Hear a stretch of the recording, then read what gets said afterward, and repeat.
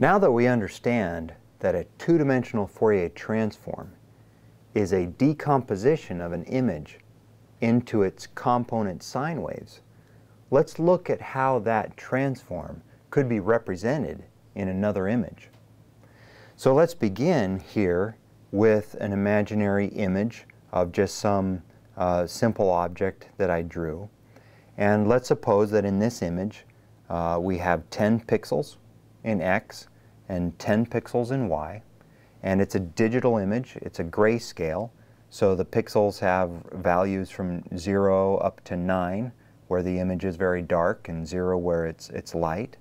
And as you can see, in some pixels where the object only cuts through part of a pixel, it gets an intermediate value of, say, 6. Here in this case, the object only touches a little bit of the pixel, so we give it a value of 1. These are just numbers that I obviously made up. But the point is that you could have an image of an object that was digitized into a series of numbers. Now, what would it look like if we sent that digital image to a Fourier transform routine in the computer? What would it reply with? It turns out that the output of the Fourier transform routine will be another two-dimensional array of numbers, and the pattern of numbers is readily understood. So here the Fourier transform of this two-dimensional image will be a series of numbers, a two-dimensional array of numbers. And in this case, instead of being organized as X and Y values, now the numbers have H and K indices. These are the same Miller indices that we've talked about previously. And so the values of H are going to be 0, 1, 2, 3, 4, and 5 in an image that has 10 pixels across. And the values of K are from 0 to positive 5 and to negative 5. And for instance, this first set of values, this would be the amplitude of the H equals 0, K equals 0 wave, and the phase of the H equals 0, K equals 0 wave. Well, what is the 0, 0 wave? This is a wave that has 0 oscillations across the box in X and 0 oscillations across the box in Y. In other words, it's flat. It's just a simple constant value, just like the first term in a one-dimensional Fourier transform represented the average value of the function. So here, the 0, 0 wave represents the average value of all the pixels in this whole image. And so it just represents a constant number across that image. The next position, let's look at this one. These two values that the computer would respond with are the amplitude of the H equals 0, K equals 1 wave, and the phase of that same 0, 1 wave. And so this is the wave that has one oscillation across the box in X and none in Y, the very first wave that we've represented a couple times now. And here is its amplitude and here's its phase. Let's look in this position. The computer will respond with the amplitude and the phase of the 1, 0 wave. So you see these indices of the H and K values of the waves. That is how the computer will arrange the amplitudes and phases of all the Fourier components of the image as it responds back to us as the output of the Fourier transform routine. In similar fashion, this is where we'll find the amplitude and the phase of the 0, 5 wave. This is the amplitude and phase of the 0, -5 wave. This is the amplitude and phase of the 2, 0 wave, the 5, 0 wave, the 5, 5 wave, the 5, -5 wave. And the pixels in between, for instance here, have amplitudes and phases of all the other possible waves present in the image. So for instance here, this is the amplitude and phase of the H equals 2, K equals 3 wave, a wave that has 2 oscillations across the box in X and 3 oscillations in Y. Now, one of the important principles here is that the original digital image with all its pixel values and its Fourier transforms, namely the set of amplitudes and phases of all of these different waves, have exactly the same information content. In other words, if in the original image we have n squared numbers, n squared pixel values, in the Fourier transform, so too we have approximately n squared numbers. Notice that here h goes from 0 to 5, and k goes from -5 to +5, approximately 10 values. And so 10 times 5 sine waves is 50 sine waves.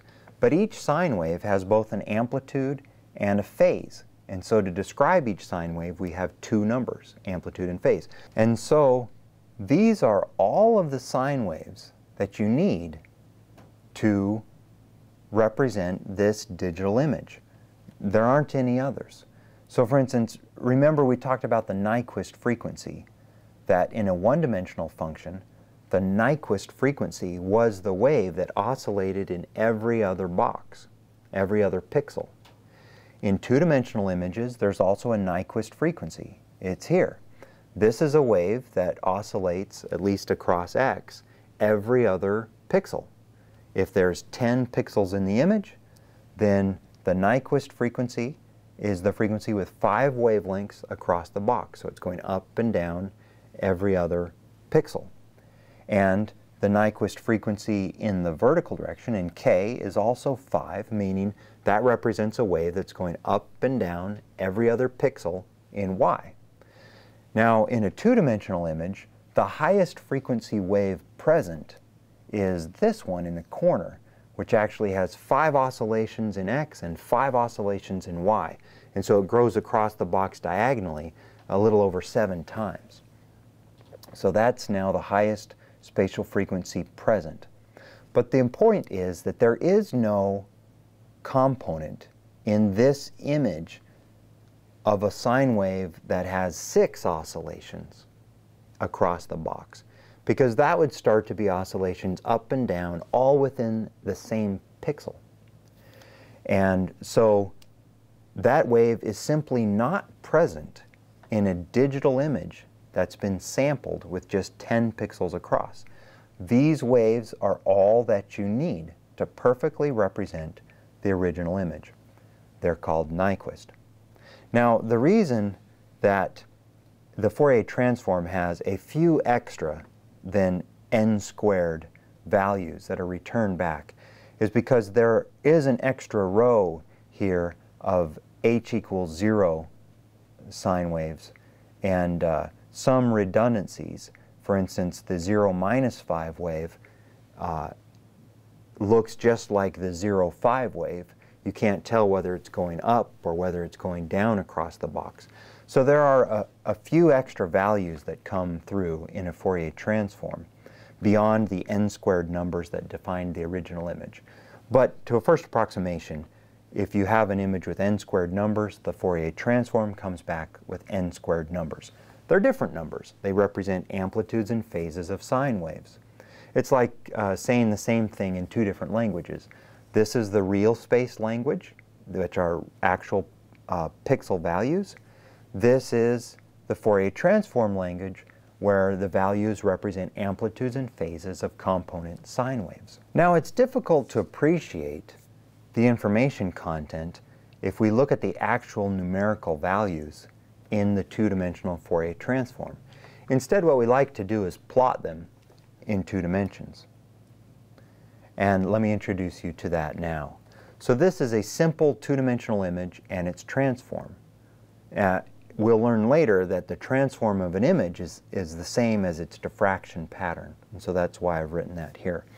So let's look at a very simple 2D image. Here it is, and you'll recognize now that it's simply one sine wave that's oscillating back and forth as it crosses the box. And we call this, and the coordinates are x and y, and this is real space. That's the actual image. Now if we record its Fourier transform, that's what appears here. The axis in a Fourier transform is first spatial frequency in the x direction, which is indexed with that Miller index h, and the vertical axis is spatial frequency in the y direction, indexed with the Miller index k. And so the transform of this image is very simple. It only has one sine component in it. And so its transform is two dots, one right here and another right here. So in this image, this is a sine wave with 10 oscillations across the box. So it's the h equals 10, k equals 0 sine wave. And we can plot the amplitude of the h equals 10, k equals 0 wave. We could plot its amplitude right here. And typically, instead of plotting amplitudes, we plot power, or the intensity, which is just the amplitude squared. And so we get a strong intensity here and a strong intensity here. This represents the -10, 0 wave, which from a computer's point of view, it's the same wave. We can't tell whether the wave is going to the left or to the right. It looks the same. And so the 10, 0 wave and the -10, 0 wave are just mirrors of each other. They're the same thing. And so the computer responds that there are two waves present in this image, here and here, and if we plot their amplitudes, we see values here and here, and the rest of the plot is 0, because there are no other waves present in this image. And so we call this the reciprocal space, and the frequencies here, we call them spatial frequencies. Okay, let's do another simple 2D image and its transform. So here is the real space image in x and y. And you might notice, well, this is a sine wave that's oscillating vertically, and it has 10 oscillations across the box. So here's our reciprocal space with spatial frequencies in the x and the y direction. And what would the Fourier transform of this image look like? Can you guess? Well, the Fourier transform of this image just has two non-zero values, one right here and one right here, representing the 0, 10 wave and the 0, -10 wave. These are waves that have 10 oscillations across the box vertically, no oscillations in x, and again, the 10, 0, or the 0, 10 and the 0, -10 waves are indistinguishable, so we see those two values appearing in the Fourier transform. Now let's look at some more complex 2D images and their transforms. Let's start with this 2D image. This is a diagonal wave with 1, 2, 3, 4 oscillations across the box in x, and 1, 2, 3, 4 in y. What would its transform look like? Well, the answer is two spots very near the origin. So in this case, the origin of this Fourier transform is about there. And this is spatial frequency in the x direction, and this is spatial frequency in the y direction. From 0 spatial frequency, which represents the sine wave that's flat all the way across the box, to the edge of this image is the Nyquist frequency, which represents a sine wave that's going up and down every other pixel. Now this is not going up and down every other pixel, and we can't tell how finely this image is sampled. But the sine wave that's present in this image, it's just one sine wave, and it's the h equals 4, k equals 4 wave. So we have a single non-zero value right there, and then its mirror image across the origin representing the -4 wave, which are indistinguishable. So the Fourier transform of this image is just two dots, one here and one there, and the rest is all 0. Well, how about this image? In this image, we still just have one sine wave, but there's a couple differences. First of all, it has very many oscillations in x and very many oscillations in y, and the crests are headed towards the lower right corner. So what would the Fourier transform look like? Well, in this case, the Fourier transform is again two dots, equidistant from the origin, and it's an h equals perhaps 20 and k equals -20 wave. So it has approximately 20 oscillations in this direction and 20 oscillations in this direction across the box.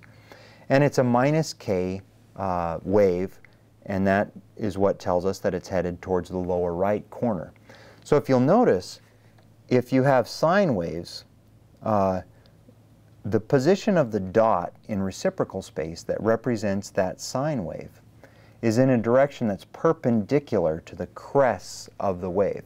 In this case, perpendicular was this direction, and so the spots appeared in that direction in the Fourier transform.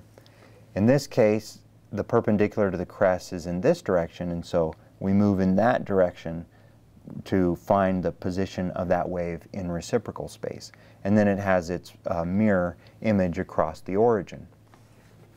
Okay, let's look at the next wave. So in this case, it's still a single sine wave, but now the frequency is much lower. The oscillation, there's far fewer oscillations across the box, and it has a little bit different direction. What will its Fourier transform look like?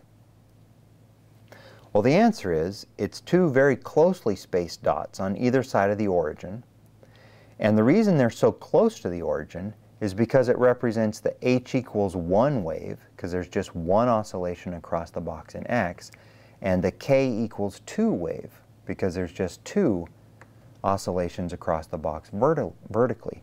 So it's very close to the origin. It represents a very slowly varying wave, and it is positioned 1 unit over in x and 2 units down from the origin.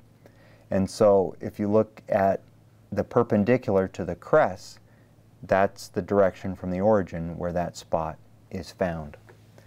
Okay, now we're ready for this last, most complicated image. Suppose this is an image that you recorded. What would its Fourier transform be? Now I'll give you a hint. This image is the sum of this one and this one and this one. Do you see how this pattern is the sum of these three images? So what would the Fourier transform of this be? Did you guess it right? It is all of the spots present in these three Fourier transforms. In other words, an image that is the sum of three different sine waves, in the Fourier transform, you'll see spots representing all three sine waves present. So the origin is approximately there in this image. This spot represents the sine wave over here that's oscillating across the box towards the upper right corner. This wave represents this fastly varying high frequency wave that's going from the upper left to the lower right. And this dot represents this slowest varying wave that is headed in this direction. And these three spots are their mirror images across the origin. So in other words, what we see in the Fourier transform of the image is each component separated as a single spot in the image. Now the way that this image is related to the array that I showed you that the computer would return as the output of the Fourier transform routine, that array had all of the different pixel values from h, in the case I showed you, h equals 0 to 5, k from -5 to +5, and there was all those different pixels. Well, if we simply plot the square of the amplitude of each pixel in a space like this, then where a sine wave is present and it has a finite amplitude, it will appear. We can plot its intensity by how dark we make that spot. So in this case, all of these three waves had essentially the same amplitude, and so they all look like three similarly intense spots. And there's nothing around them because all the other waves in between have an amplitude of 0, meaning they're not present in the image. And that's why this power spectrum looks so simple, with just 6 dots representing 3 different waves, and they all have approximately the same amplitude. But real images are, of course, far more complex. But these principles will help you understand their Fourier transforms. So we're already to a point where we can understand one of the figures of a recent paper from my group. And in this project, we were imaging the chemoreceptor arrays of bacterial cells. So here is a slice of a three-dimensional tomogram of a cell. And all that you need to know at this point is that it's a two-dimensional image of a section through a cell. And this cell has a series of receptors that bind together in a hexagonal lattice. So you can begin to see these receptors bound together in a hexagonal lattice. It's an EM image. And these receptors, we were interested in how they're packed together. And with images like this, we could see that there was some kind of pattern. So to discover the pattern, we calculated Fourier transforms of the images. Now in this particular paper, we were comparing how the receptors packed in about 11 different organisms. So this panel is a slice of a tomogram where we see the pattern in one particular species, and this is its Fourier transform. And you see a very nice clean pattern of one dot in the middle and then 6 dots surrounding it. And that's because this image is almost entirely dominated by 3 sine waves, this one, and this one, that travel in this direction, and this direction. And together they build up this hexagonal lattice. This is the characteristic Fourier transform of a hexagonal pattern. And so we could see that in this species the receptors were arranged in a hexagonal lattice. Now in the next species we saw that the receptors were again arranged in a nice hexagonal lattice, as evidenced by the Fourier transform of that image. And so in all the species that we imaged, and here are all of the examples, the same Fourier transform evidenced the same basic hexagonal lattice. And so in this case, the Fourier transforms of all these images were all that we needed to argue that the receptors were packed similarly in all these different species. Now, the images of many objects are even more complex than a hexagonal pattern. They could be any kind of an image. So let's look at a classic example in structural biology, which is the image of a duck. So here's the image of a duck. It's black and white. And here is its Fourier transform. So you need to remember that in the Fourier transform, this is plotted as a function of 2 different variables, spatial frequency in the x direction and spatial frequency in the y direction. And so this image is a series of pixels. I'm drawing them extra big here, but it's a series of pixels. Pixels, you know, fill this image.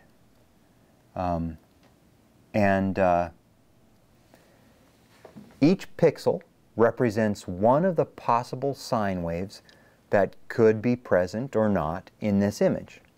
Now, more precisely, all of these sine waves are present in this image, just some are at very low amplitude and some are at very high amplitude.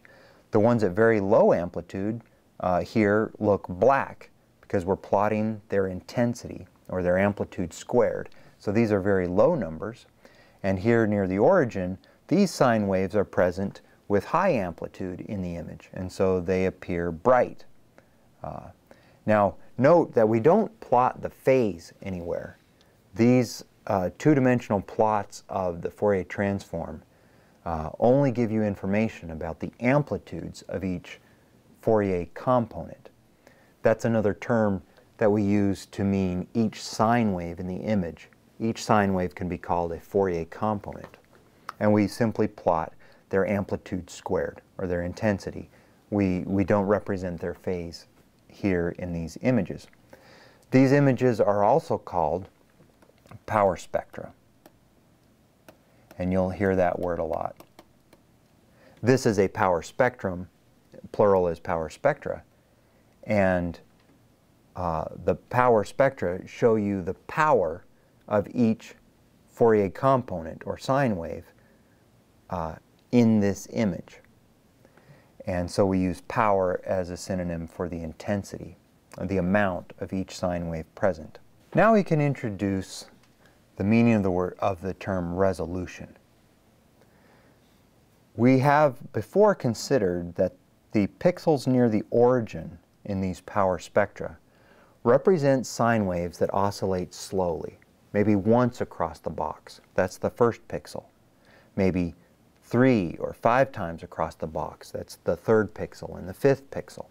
But these pixels near the origin represent very slowly varying features in the image, and so we call those low resolution. On the other hand, pixels near the edge of the power spectra, these represent waves that are oscillating very rapidly in the image. Perhaps every other pixel, they're up and down. That would be the Nyquist frequency. And so we talk about those as high resolution, high frequency components of the image. So let's consider this picture of a person in front of a blackboard. And you can clearly see the features of his face. You can even see what he's written on the blackboard.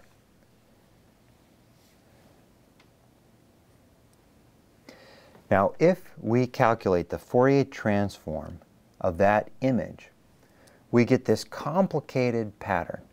And remember that this is spatial frequency in the x direction, spatial frequency in the y direction.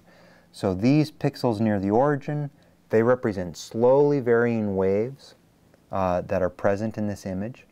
Pixels at the extreme edges of the Fourier transform represents rapidly oscillating waves. For instance, waves that even may oscillate up and down in every other pixel.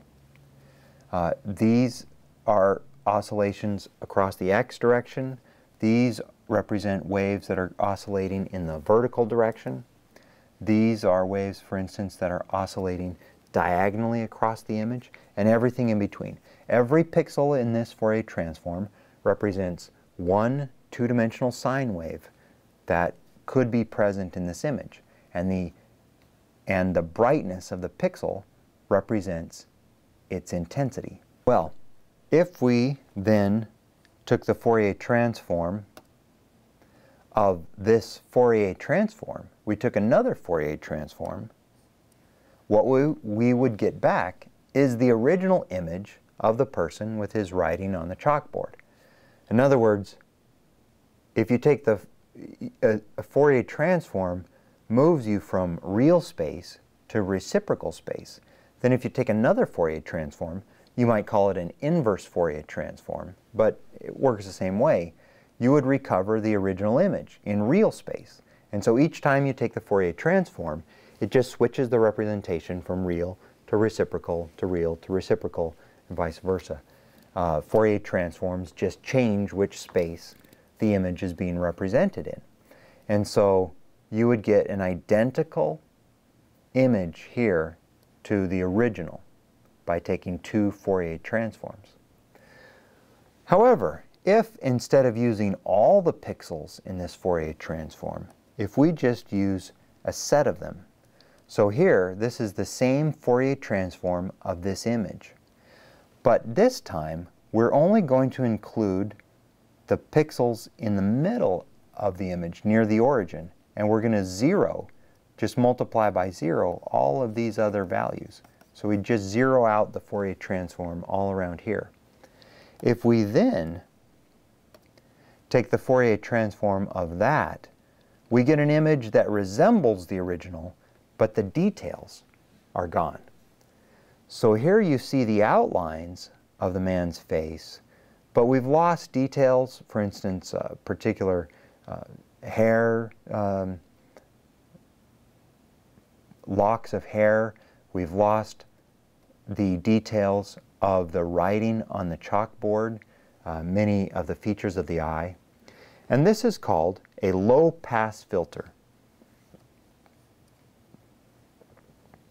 because we've only transmitted, we have filtered the Fourier transform and blocked off all of the high-frequency components and passed only the low-frequency components. So in a low-pass filter, you pass only those sine waves near the origin, which are slowly varying, and you get an image that's lost the details. Now, as you can imagine, you could do the inverse. Instead, you could take this original Fourier transform with all the information you need, And instead, you could zero out the pixel values near the origin. So here these are blocked out, but all of the higher frequency components are allowed to pass through. And if we take the Fourier transform of this, now we get an image that again resembles the original image.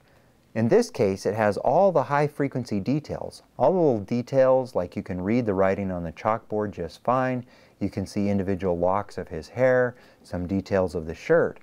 But now what's missing is the low frequency components, because the wave that contains that information, namely that this side of the image is dark and this side of the image is generally bright, that wave would be one that oscillated. It would have a minimum here and a maximum over here. And that is a slowly varying wave. And so that wave would appear very close to the origin here. And it is zeroed out.